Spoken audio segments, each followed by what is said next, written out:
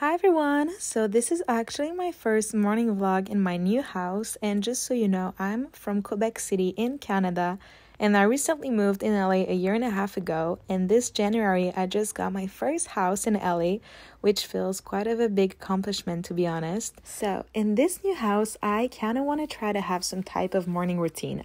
I've seen, some cool videos on TikTok, but I've always been the type of person to be on my phone on social media, kind of compare myself, and it just made me so anxious. So I'm gonna try to, not be on my phone, be present in the morning, have fun, and really do the stuff that makes me happy. And I feel like it's gonna make the difference of me being focused and productive and not just me doing stuff because I feel the need to do stuff and stay busy. So I'm gonna keep you posted on that, but I hope you like this vlog.